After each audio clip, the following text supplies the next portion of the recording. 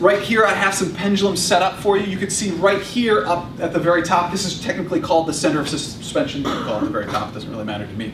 And so the length is all the way from here all the way down to the center of mass of the bob. Now, I have 3 different bobs set up so that we can talk about and see how the equations work. So we'll start with this one right here I like to call white snake bob, because he's made of metal and he's heavy.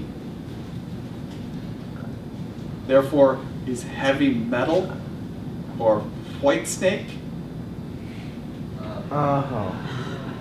Here I go again on my own, going down the only road I've ever known. Like a drifter, I was born to walk alone, but I made up my mind. I ain't wasting no more time.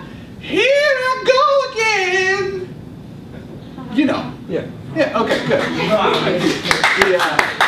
The bad 80s metal hairband. Okay, so we have white snake. We also have what I like to call James Taylor, because he plays wooden music.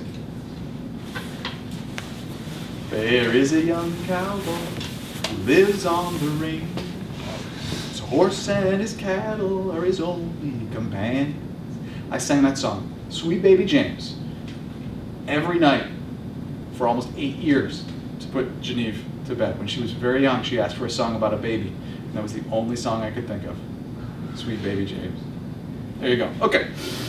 So what I have is Whitesnake and James Taylor, and the goal here is to discuss how these different lengths, etc., are going to affect what happens. Okay. So I'm going to take Whitesnake and James Taylor, I'm going to pull them back both to the same amplitude. I'm going to let go of them, and the question is, which one is going to have a larger period? Which one is going to take longer to come back to where it started? Ian? Whitesnake. So you think Whitesnake is going to take longer to come back to its original position, the period. All right, here we go. I'm sorry, Ian, it appears as though they actually both take the exact same amount of time. If you take a moment to look at the equation, period equals 2 pi times the square root of L over G. Class, is the mass of the pendulum included in that equation? No. No. So it does not affect the period of the pendulum. Okay, so let's try again. I'm going to take Whitesnake to approximately this amplitude. I'm going to take James Taylor to a slightly larger amplitude. I'm going to let go of both of them. When I do, which one is going to take a longer time to come back to its original position? Which one is going to have a longer period? Ah, Donahoe just wanted to get right in there. James Taylor, because? It's the amplitude higher. Because the amplitude is greater. Here we go. I'm sorry, Donahoe. Again, it appears as though they have the same period. If we go back to the equation one more time, the period equals 2 pi times the square root of L over G. Class, is the amplitude in there? No. No. Is the mass in there?